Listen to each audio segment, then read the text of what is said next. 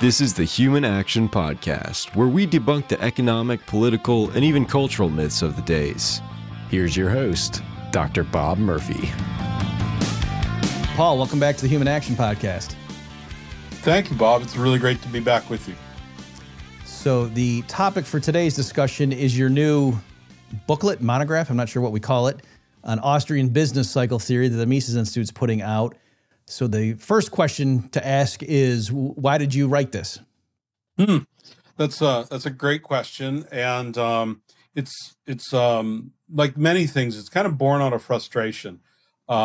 So what I teach is principles of economics, and I teach the Austrian style. I like macroeconomics, and so I brought some visual aids for you. So if we go way back in time, back to 1978, Garrison published this guy right here. It's just Austrian macroeconomics, and that was the first thing that we had out there. There was actually a paper he did in 1976, and it had some graphs comparing the Austrian point of view with the Keynesians. And then also that year, Richard Ebling put together this booklet, and it's called The Austrian Theory of the Trade Cycle and Other Essays. And it's just 4 essays by Mises, Hobler, Rothbard, and Hayek. And then jumping forward in time, in the 80s, the Mises Institute reissued it with Ebling's introduction and such. Jumping forward in time, they reissued it under Garrison. He added an introduction and a conclusion. But since then, there hasn't been anything else to help principles level students understand macroeconomics from the tools that they were used to. And so if we look at the early 2000s, Roger Garrison came out with his book on time and money. And in it, he had lots of graphs and such. But unfortunately, it's kind of an expensive textbook. It's not even a textbook. It's just a book. And there wasn't really anything that I could use in my lectures. And so I created some PowerPoints based on what Garrison was doing. And Garrison was my dissertation advisor. And so we had a pretty good relationship. And so I was using these things in my classroom, but there wasn't anything that I could point to that said, this is where you go to learn about the structure of production, or this is where it's all kind of put together. And so I was waiting for someone else to do it. And finally, no one else was doing it. So I had to do it myself. You had to be the change you wanted to see in the world? So I had to do it myself. And here it is. It's very thin, very tiny, because it's supposed to be that way. It's a supplement for an economics professor in their principles class to add into what they're normally doing. And so some professors are still doing the Keynesian cross. I don't know many who are doing that, but others are doing the aggregate supply, aggregate demand framework, the classical synthesis or the neoclassical synthesis. Some are doing a simplified version of the solo growth model. And so this will fit in with all of these others because it has that same sort of diagrammatical feel that you have with all of the other things that they see in the principles classes.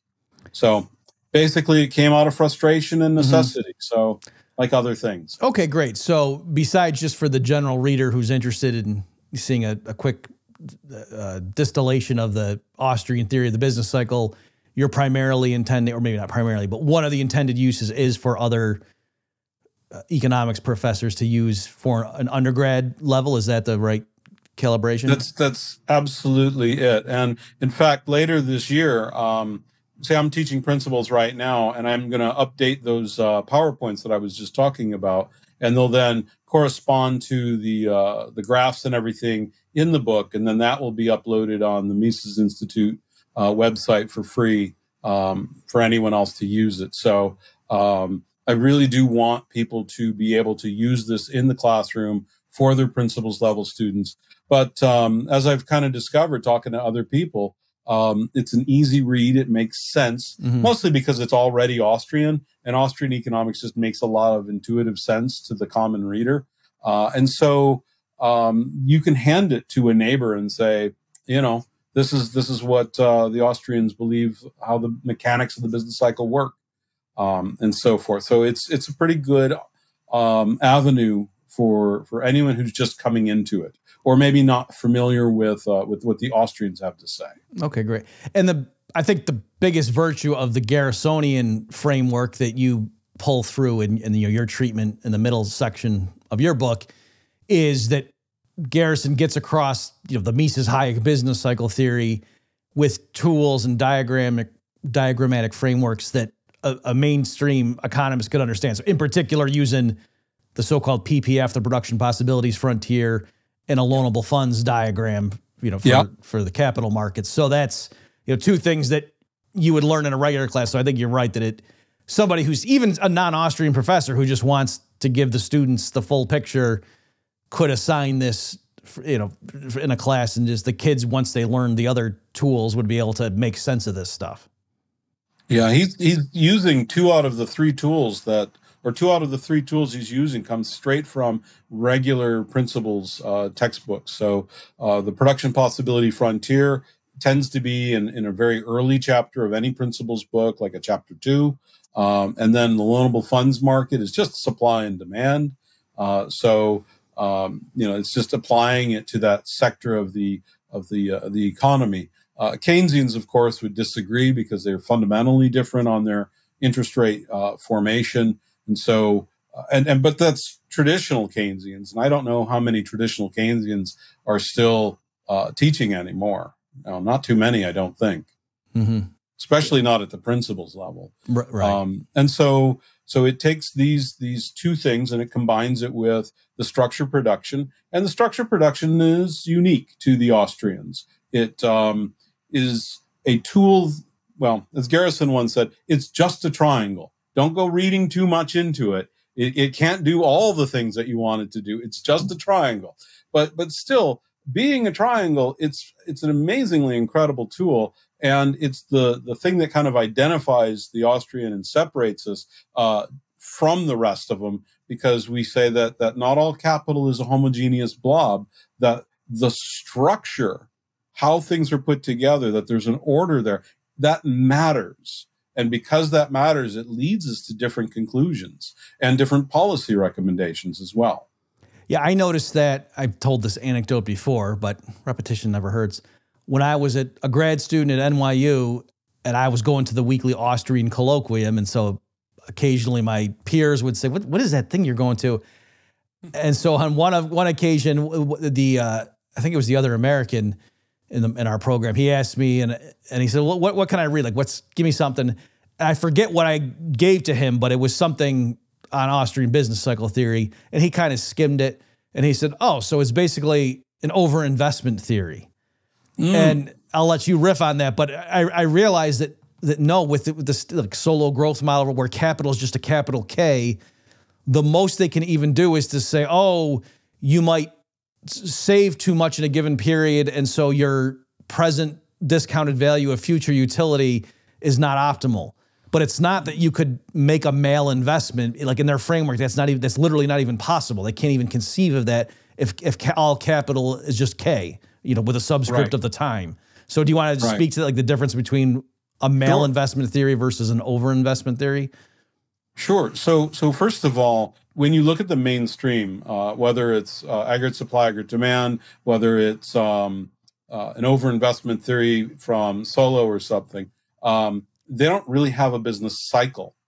And it's actually something that I talk about right at the very beginning, where a Fed economist came to my school and he says, we had this crash and now we just have to get back going, right? Where was this cycle, right? And they never really have a boom that's caused by something and then a crash, but then the crash comes down and then a recovery, right? It's either a boom and a return or a crash and return. And those two things don't have to be joined at all.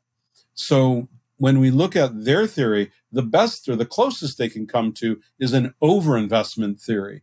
So when Austrians look at capital, we don't see a homogeneous blob.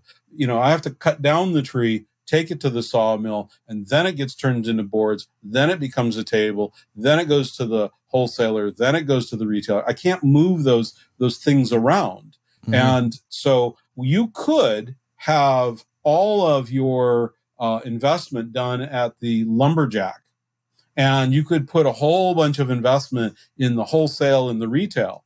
But if you put no investment in the sawmill, there's a bottleneck there. Yep. And no matter how much extra you put on either side of that sawmill, it's not going to fix the problem. The sawmill needs to be expanded in order to get the wood flowing through that structured production. And so what we're looking at is not that there's an over or an under, because that you have to really use a general theory of capital. What we're looking at is malinvestment, where you're putting the capital in the wrong areas of the economy that creates bottlenecks, imbalances, or it's just wasted, completely wasted and inefficient. So the Austrian approach, where we break up that homogeneous K into degrees of substitutability, which is, can I use this truck to deliver one route, or maybe I have a second truck, maybe I can use them together, then that would be complementarity. And so when we look at the structured production, what we're really looking at is degrees of how capital fits together, or degrees of complementarity amongst different types of capital, and that they go together, and then we can actually get synergies from that complementarity. But no other area of economics, no other school actually uses that themselves. Yeah, I like your sawmill example. I used something analogous, again, trying to drive home the distinction between saying, oh, the economy shifted too much into capital goods construction versus consumption. So the point, folks, is the mainstream models typically do allow for the difference between capital goods and consumption, but usually it's just one thing. Like you either consume or you add to your capital stock. And so there, to talk about overinvestment, like, yeah, you might invest too much, but that just means you built it up. And so, you didn't consume enough this period. And so in the long run, it's just not worth it in terms of all the pain of low consumption today, counterbalanced by more in the future. If you did it the wrong trade-off, then that's suboptimal. That's what it would mean. In contrast to a malinvestment, and I was saying something like, to go along with your example, this is silly, but just to make sure people get the point. If they said, oh yeah, we're not going to just crank out pizzas, we're going to make capital goods, but if all they did was crank out a bunch of hammers and no new nails, that wouldn't make people more productive next period. If not, all of a sudden we just all had a bunch of hammers and no nails were made. The fact that, oh, we invested in a bunch of capital, isn't that good? Isn't that far-sighted? And won't that boost productivity because we deferred consumption? And well, no, not if you just have a bunch of hammers, right? You obviously have to have the right combinations of different things. And that's just a silly example, but just to get the idea across. So if in your model, all it is either pizzas or capital, you can't even show the possibility of that kind of a mistake. And in a Mises-Hayek framework, it's interference with interest rates that screws that intertemporal structure up so that the capital goods don't all mesh together and complement each other the way you need in a orderly structure of production. Yeah, I think your hammer example nailed it. Very good, very good. Yeah. Now, actually, Hayek, when we're all familiar that when Hayek went to London School of Economics and he gave those 4 lectures and it became his Prices in Production book, he actually gave a couple of lectures before that to Keynes and his buddies a couple of months before that, or maybe it was a couple of weeks. I don't remember exactly.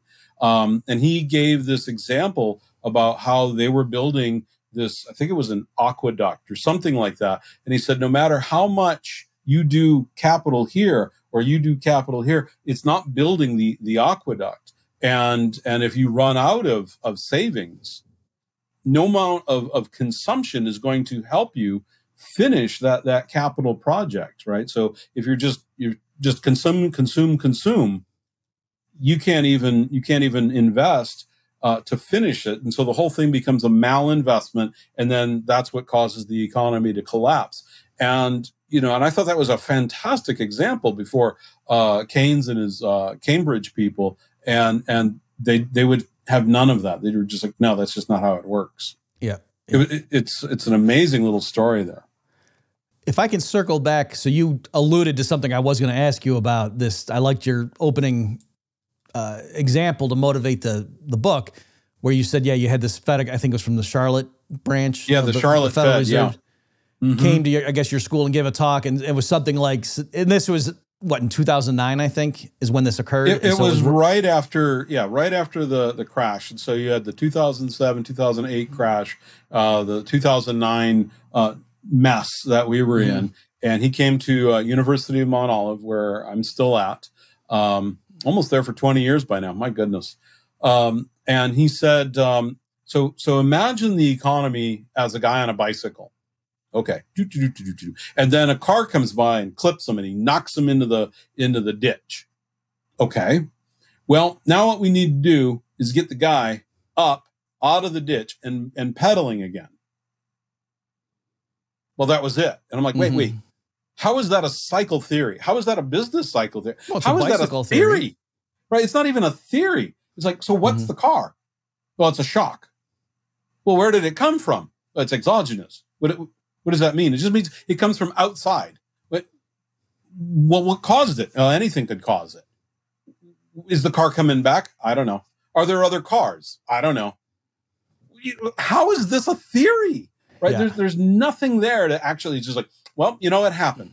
And so things happen, and because things happen, just deal with it. That's not a theory. It's horrible if you're a social scientist. What's even more perverse, like, so I don't know that particular Fed economist and what his, school of thought was or anything, but I don't know if you've seen, Paul, some of the extreme Chicago school efficient markets guys, they will go so far as to say, oh, it's not merely that we don't know what the shock is, but that just shows what good economists we are. Because if anyone did know that what the shock was, then they would have seen it coming, and it wouldn't have been a shock. And so therefore, like almost by definition in our system, if the economy goes into recession, no one could have seen that coming, because otherwise it would have already happened. That kind of a deal. And so right. And I'm not putting words in their mouth, folks. In case you think I'm exaggerating, I'm absolutely not. Eugene Fama, after like in 2010 or something, said there was no such thing as a housing bubble, because he said, what does that even mean? If everyone knew housing was overpriced, they would have sold. So I'm not putting words in his mouth. So anyway, Paul, do you maybe want to react to that, like just to show, even though the Austrians in Chicago school are anti-Keynesian, that doesn't mean they agree on everything. No, absolutely, we don't.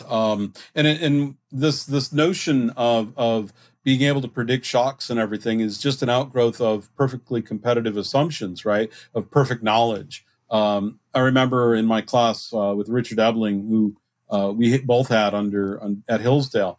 He said, imagine that you're on a delivery truck, right? You have use a delivery truck for your company, and it gets a flat tire next Wednesday. Well, you know that because you have perfect knowledge. And so what do? You adjust. And so there's no interruption whatsoever. And so if you had perfect knowledge about these shocks and everything, they wouldn't be shocks, because we would already adjust to all of these new things. So it's not really a theory. It's definitely not a boom bust cycle theory. It's just, oh, well, this is where we are, so I guess we're going to have to fix it. And so, but if you don't know how you got into it, and you don't know how it went wrong, how do you think you can fix it? Right? Yeah. That's just either it's just sheer arrogance, or what? I'm not sure. But I don't think they know. And on that too, again, just to show folks that we're not attacking strawmen, I distinctly remember Paul Krugman in the wake of the financial crisis. And when some people, it wasn't just Austrians, it was also like real business cycle theory, people were trying to argue that, oh yeah, there was too much investment that went into housing and da-da-da. Some of those people were saying some pretty sensible things. And Krugman, this isn't an exact quote, but this is definitely the spirit of it, said something like, right now, we don't have enough sufficient aggregate demand to provide full employment. Let's not wring our hands over what caused the shock and what got us into this mess. The point is, housing was in a bubble. It popped. That caused people to clamp up, and they rush to liquidity. And so now aggregate demand is too low, and therefore there's a role that the Fed cuts rates. We're in a zero bound trap, and they're a liquidity trap, and therefore there's a role for fiscal stimulus. And he said, after we get out of this and we're back on the road to recovery, then we can circle back and wring our hands and stroke our beards and wonder what caused this, but for right now, the important thing is to get people back to work.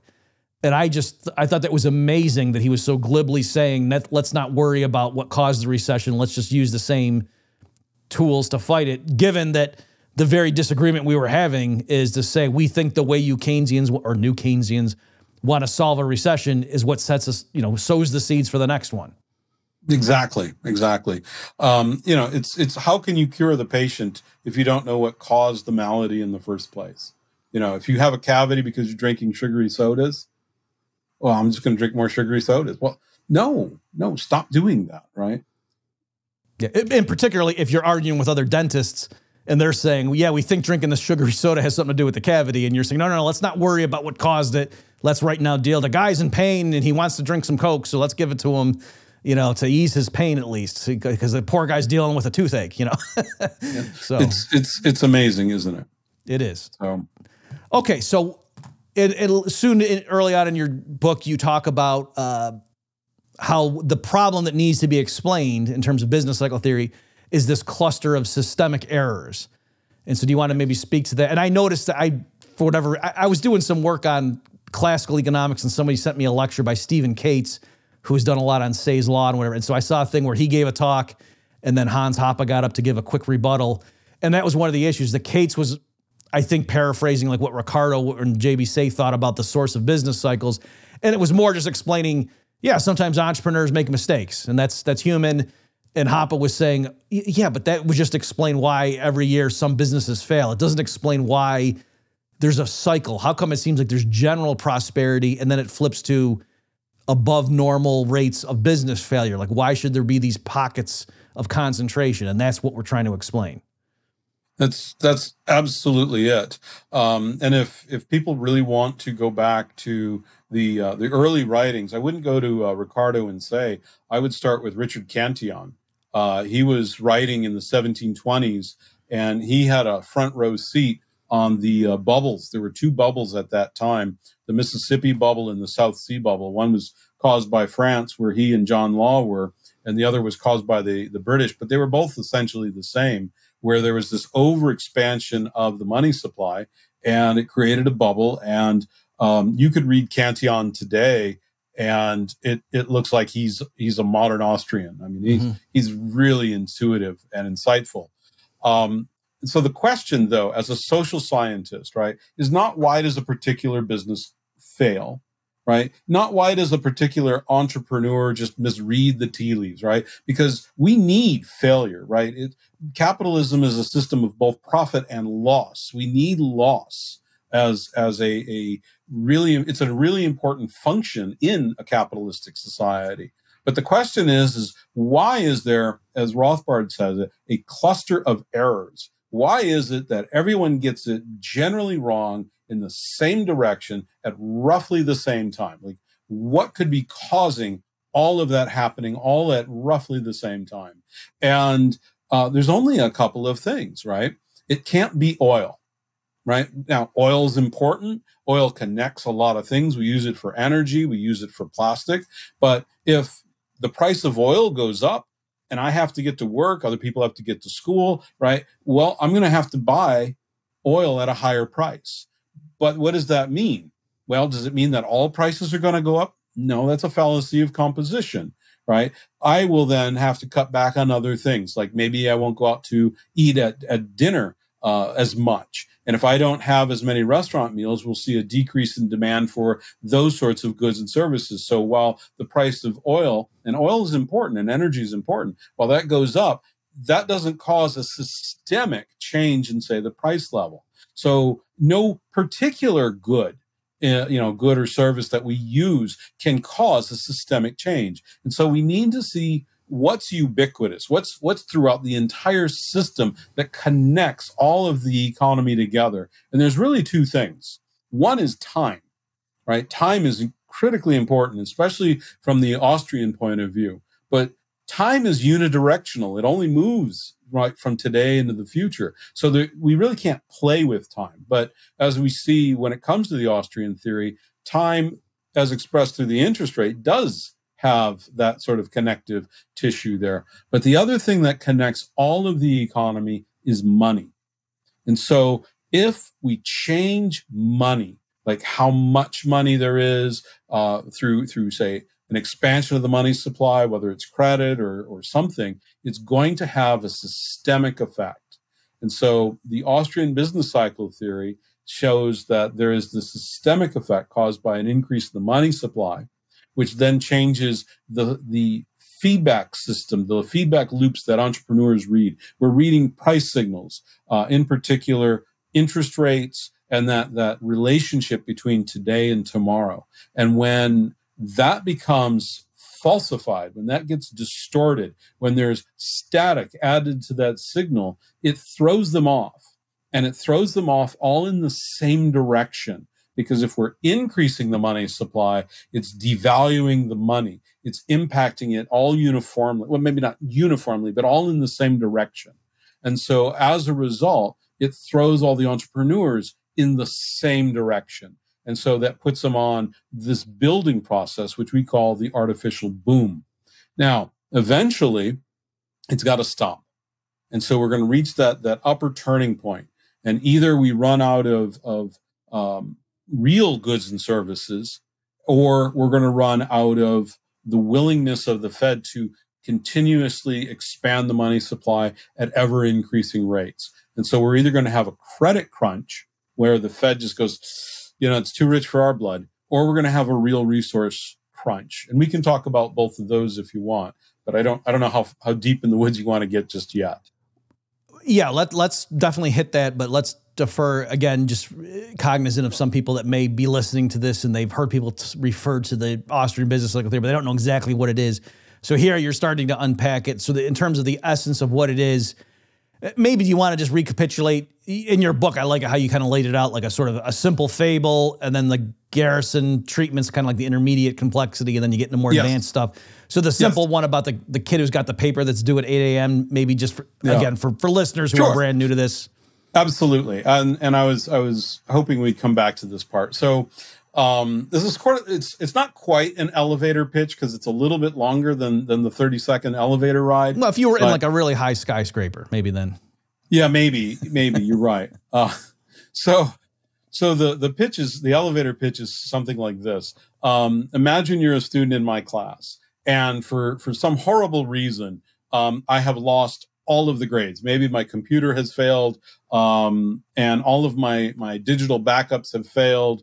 And so I have no record of how you've been doing in the course whatsoever. And it's near the end of the semester. And so I tell all my students, okay, tomorrow you have to do a paper. You have to hand in a paper, 18 pages long, and it's going to be all of your grade. And so you panic because, it's already late in the day and you haven't had dinner yet. And so you have to have dinner, and then you have to pick a topic, and you do all of that sort of stuff. And now you start sitting at the keyboard and you're typity, and you're getting tired because you've been doing everything all day. So what do? You grab your caffeine, right? So you grab your coffee, or you grab your tea, or your yummy, delicious Mountain Dew, chock full of caffeine, sugar, yellow number 5. It's delicious and great. Well, you're working, and now 2 o'clock in the morning comes along, and you're like, what did I just write? Oh my goodness, right? Because you're nodding off. And so now you need to have another injection of caffeine. But does the same amount of caffeine give you the same amount of lift? No. So you have to do what? You have to up the dose. So you're taking your yummy, delicious Mountain Dew, and now you're chasing it with some Red Bull. And now you're like, woo! And it's off to the races, right? And so now it's 5 o'clock in the morning comes around, and you're like, oh no, I forgot to do the bibliography. I got to do all my references. Right? And so you have to up the dose again. And so when you up the dose, it's Mountain Dew, it's Red Bull, it's your caffeine pills, right? Woo! Grinding them in there. It's fantastic. So 8 o'clock in the morning comes around, you come to my office, you take your paper, you slam it on my desk, you say words that I'm really happy I don't understand, and then you go back home and you crash. Well, that's a business cycle. That caffeine that you've been ingesting, it puts you on an artificial high. Now, can you pull an all-nighter? You can pull an all-nighter, but can you pull an all-nighter every night? Not every single night, not night after night after night. And so eventually you're going to crash. And when you crash, that's your body flushing out all that junk out of your body. And so essentially in this story here, we're injecting the economy, not with caffeine, but with a cash infusion. And that amps us up and that gets us on this artificial high. And we can continue this way for a short period of time, but we can't do this forever. Mises was talking about an example where he talks about this bricklayer, and he has bricks, and he has enough bricks to build 4 houses. Okay. Well, can he start 6 foundations? You can start as many foundations as you want, but as he gets going, he starts to notice that he's running out of bricks. He's like, oh, I got to get some more bricks over there. And so what does he do? He needs to borrow money to get more bricks, but other people are also doing the same. And so they're bidding up the price of bricks. And so I can't just borrow a little bit more. I have to borrow a bunch more in order to get those bricks at those higher prices. And so what does that cause interest rates to do? Well, we see the short end of interest rates start to go up. And for those of you who know who I am and what Bob has done with the yield curve, we see that it starts to invert. And so the Fed has to make a choice. Are they going to add more stimulus to the economy, more cash, more caffeine, or are they just going to let the interest rates go up? If they let the interest rates go up, well, that's a credit crunch. And then we start to slide into a recession. But eventually, even if they keep infusing us with caffeine and more caffeine and more caffeine, eventually someday we run out of bricks. And that's a real resource crunch. And then we go into another recession. So either the recession is a credit crunch with a real resource crunch right after that, or it's a real resource crunch with a credit crunch right after it. It's both of them combined. It's just kind of which one is leading the other. So like in 1990-91, that was a real resource crunch. But the last couple we've had, the dot-com bubble and the 2007 through 2009, those were both credit crunches. Since we tease people, can you just expand on that distinction? What do you mean when you say the 90-91 was more of a real resource versus a cash in the dot-com? Well, I mean, I understand the words you're saying, but can you give a little bit more just for people who don't understand the distinction you're making? So the dot-com bubble and the 2007, 2009, the Fed chose not to continue to intervene. And so they just let the interest rates go up. They said, oh, inflation is getting too high, right? So, and we've just seen this just recently where the Fed was increasing the interest rate to slow down inflationary pressures. Not so transitory, was it, guys? And so by stepping in, they're causing a credit crunch, okay? But suppose they never actually do that. Well, in 1990, 1991, they didn't decide, hey, we're gonna let it go, or hey, we're also gonna raise the interest rates. They were still trying to keep interest rates low. The economy just ran out of bricks, in the analogy, right? And so what we end up seeing is that there was the crunch, despite what the Federal Reserve was trying to do. Yeah. So just to tie all that back to our earlier point, saying that whether or not the Austrian story is right, you can't even tell that story in the conventional mainstream framework because they don't have a rich enough capital structure to even accommodate it. Yeah, in a conventional Keynesian format where, it's just aggregate demand's not sufficient, just pump in more money. And that the only downside from their perspective is if you overdo it or if you do it for too long, then consumer price inflation gets out of hand.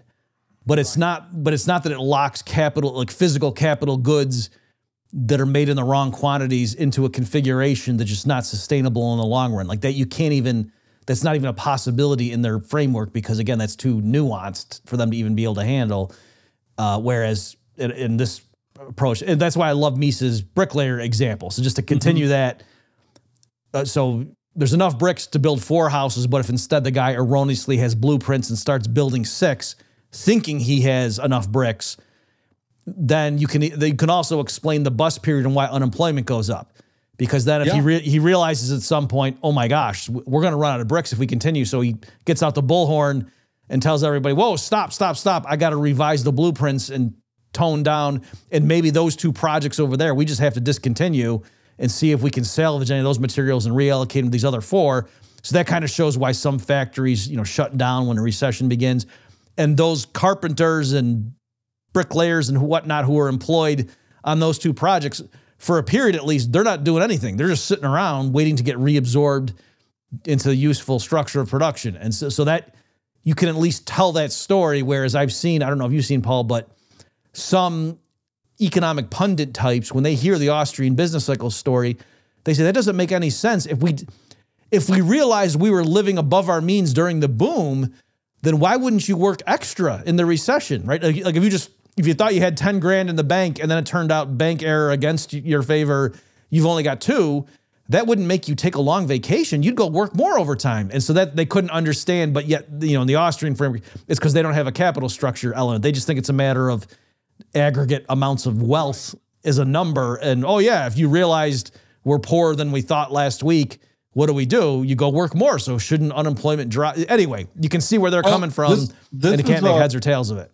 Right. This is a really important point that you're bringing up, because it's not a question of working harder. It's a question of working smarter. Mm-hmm. So if the problem, in like the earlier example with the sawmill, right?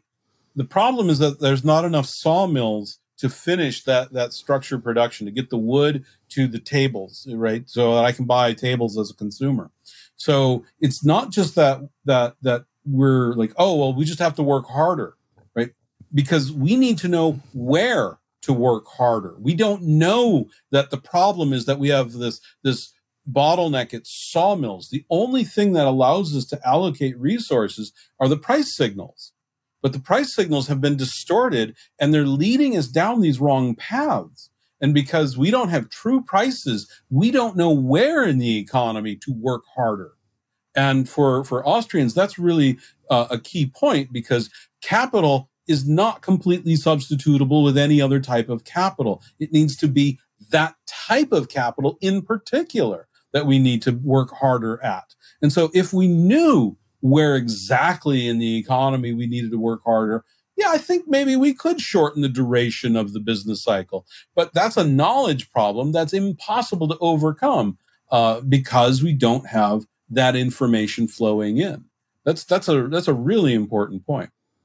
Yeah, I think so too. And again, just underscoring, folks, to make sure you're getting it. That's why the Austrians lay so much, or that's one of the reasons that we lay so much importance on the realism of, oh, capital's heterogeneous. It's not just a big blob.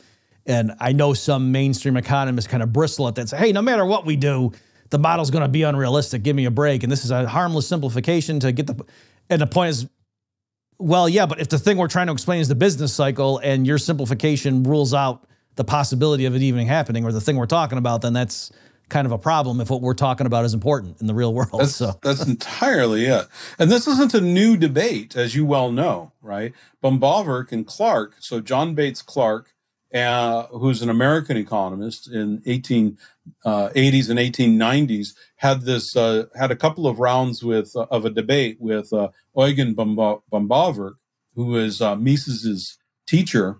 And they went back and forth for, I don't know, maybe 5 or 6 different articles. And then there was a pause between them. And then there was another debate between them.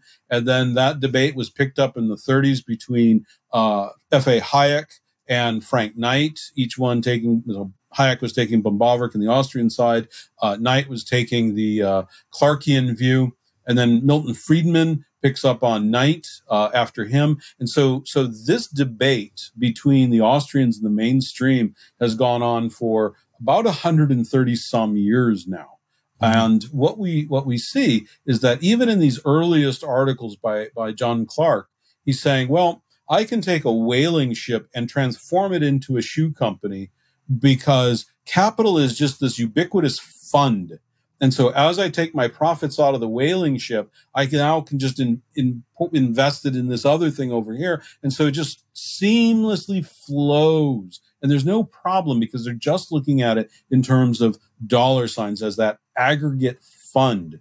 And the Austrians said, time out. There's real differences when we're looking at substitution and complementarity differences between different pieces of capital, right? It's not 100% substitutable. There's these complementarities that become necessary in what we're overall doing.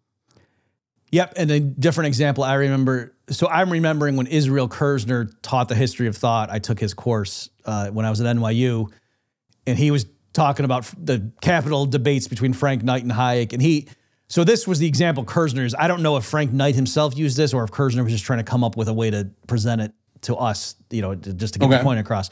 But he was saying, like, Knight was arguing with Hayek and saying, look, as long as stuff is synchronized, we can abstract away from the time element. So if it's like a dry cleaner and you get into a rhythm where at the end of the work week, you go and you take your 5 dress shirts and you hand them over, your dirty ones, and then the dry cleaner hands you the 5 that you dropped off last time. And from your point of view, it's like you hand over 5 dirty shirts and then right in the same 5 minutes, you get 5 clean shirts. And so you don't need to worry about the physical fact that it takes time.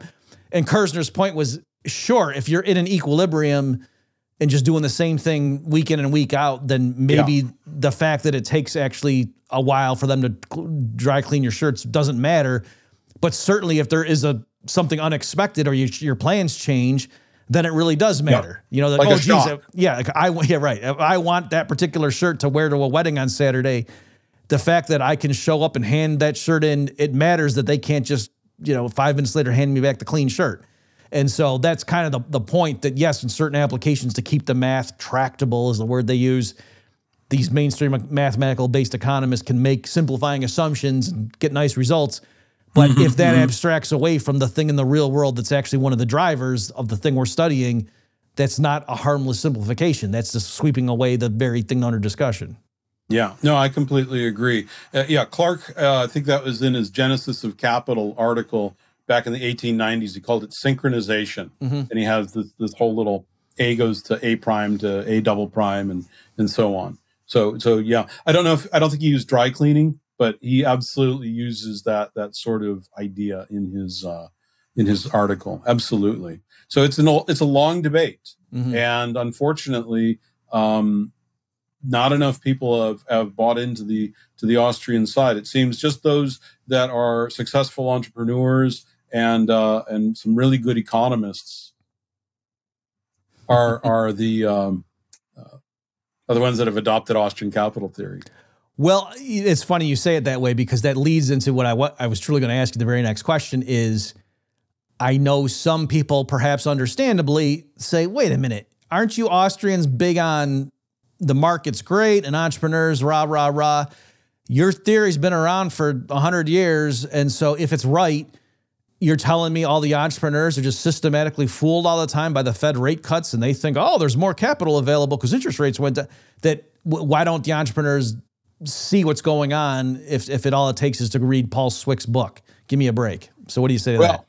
Yeah, that would be great because, so I'm not actually making any money off of this book. It's just for the Mises Institute, and I really believe for the educational quality of it. So I would say, I'd be making tons of money if people were buying my book, but that's not true. I would be just as poor as I am now, unfortunately. But what they're doing is they're taking their own idea of rational expectations and perfect knowledge and applying it to our model, right? We don't actually do that. We Austrians look at the future through a lens of uncertainty. We don't know exactly what's going to happen. We can try to use the past and past prices to give us some idea of where we have been and maybe a little bit of where we're going. And then we look at the different conditions that are taking place in the market. And as entrepreneurs, we're trying to forecast and adjust to these different conditions. But to simply say that when the Fed increases the money supply, okay, let's suppose I'm fully aware of everything in the book. I mean, literally, I've written the book. So, okay, I think that interest rates are going to be artificially low. Okay, but how much? I don't know. When will we hit that upper turning point? I don't know. right? What's the timing of all of this? Which areas of the economy this time are we going to see the bubble in? Or is it going to be a generalized bubble? I don't know, right? So there's the particular instances of time and place, the particular circumstances that are occurring as the money is expanding, right? Money is fungible. I can't distinguish new dollars from old dollars and say, I'd like to borrow money for my project. And they say, sure, here's some money. And I go, oh, no, not those new dollars, sir. I just need the old dollars, right? It's fungible. So there's no way that we can make that sort of distinction. And so we can broaden broadly. We can make broad points, but we can't really simply say, this is the date that it's going to occur. And that, as an entrepreneur, is what I need. Mm-hmm. And just, yeah, great stuff. Just to elaborate on some of those points, even if one could, you could imagine, for example, someone saying, oh, no, I'm only going to go to whatever, private funding. I'm not going to borrow from a commercial bank because they do fractional reserve lending and I don't trust that, or whatever. Still, in order for the unsustainable boom to not occur, it would mean every single potential entrepreneur would exercise such restraint. And clearly that's not, so even if you know that, oh yeah, like for example, just to not make it abstract, to make it real, I lived in Nashville in the mid 2000s, going into the housing boom and bust. And I talked to the guy who actually built my house. He was an older guy and he had seen a lot of these cycles. And so he knew, oh yeah, this housing is way overpriced. And he stopped starting new, he refrained from starting new projects like in late 2005, something like that. I don't remember the exact timing, but he knew to get out, was my point. And then, but he was pointing to me, like he was referring to, in our own neighborhood, several homes that were under construction and then just stopped. And they were just sitting there, unfinished for a long time before somebody finally, there was foreclosure, whatever happened. And he was saying, he said, I would drive by and see, and they were kids in their 20s that were doing that. Like they had never lived through a cycle like this. They had no idea about, they just thought they were making money hand over fist. And I knew to stay out of that. So the point is, even though that guy didn't get sucked in by the mania, he couldn't stop other people from getting sucked in. So the economy still went into a crash, even though there were old timers like him who knew, this is dangerous. Yeah, one of my favorite articles on this point is written by my office mate, Greg Dempster, and he co-wrote it with Tony Carilli over at Hampton Sydney.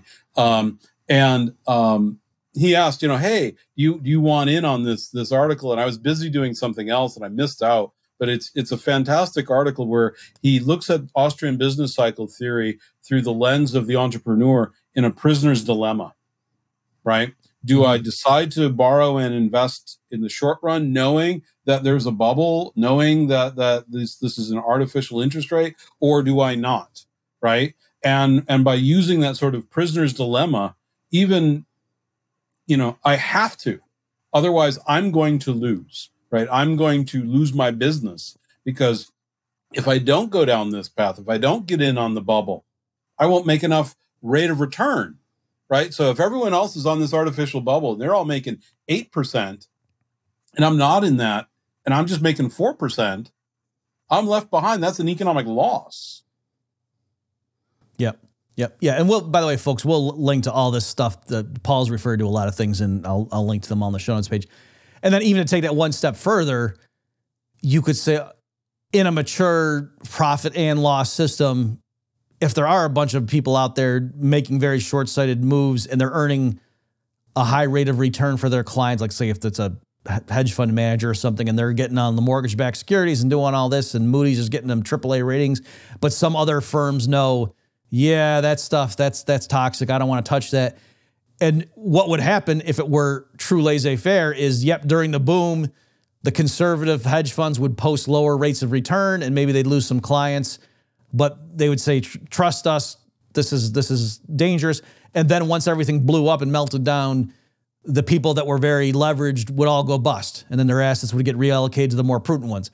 But not if everybody gets bailed out, or if a bunch of them get bailed out. So that's one of the reasons, again, that Austrian types were so against the bank bailouts and everything, besides just the abstract ethical principles, but just to say, no, a profit and loss system, if you make a bunch of bad mistakes, you need to suffer the losses. Otherwise, that doesn't reward the people who were farsighted and prudent when everybody else was making money hand over fist.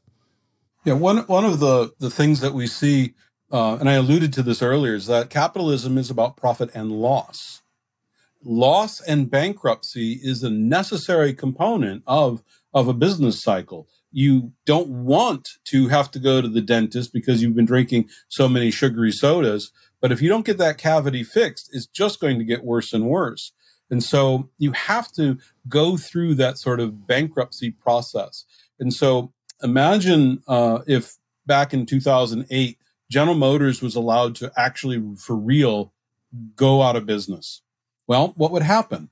Well, is there value in Corvette? Sure. Is there value in Cadillac? Absolutely. What would they do? Well, they would have to sell off Cadillac, maybe all together as a unit, maybe in bits and pieces. To who would they sell it? It could be anyone. It could be BMW. It could be Lexus. It could be Elon Musk, right? Who knows? Now, here's the difference. When that new owner goes to buy it, because this is a going out of business sale, do they have to buy it at full price? Do they have to pay top dollar to get Cadillac? And the answer is no, right? It's pennies on the dollar because this is a going out of business sale. And so that means the new owner could go to those same machines and turn them on and then build exactly the very same car and then sell that very same car the next day at the very same price. But because the new owner has a lower cost structure because it was paid for pennies on the dollar, they can now make a profit. And so what we see is that we convert the recession into a recovery through that bankruptcy process by letting these different businesses fail. Now, unfortunately, not all of the capital can be recovered. Some of it's going to get thrown away. Some of it, unfortunately, is wasted. Because we should never have gone down that path in the first place. But the majority of that capital that has substitutable components and complementary components to other areas of the economy get replugged into the economy, and then we start that solid foundation and recover back to a growth of the economy. So we need to have that sort of loss. We need to have these failures, as painful as they are. Right now, here's the difference. If we look at the 1920-1921 recession, so over 100 years ago, that recession was sharper than the crash in the beginning of the Great Depression in 1939. But in 18 months, we were out. In 18 months, we were out. Now, could you, if you lost your job, survive for 18 months without a job? Well, I'm going to have to dig into my savings. I'm going to have to raid my 401k. I'm going to have to maybe get help from neighbors and parents or, family or someone, right? But for 18 months, man, we can do it, right? You and me. But what we see today is that we are so afraid of the depth of the recession that we trade it off for duration.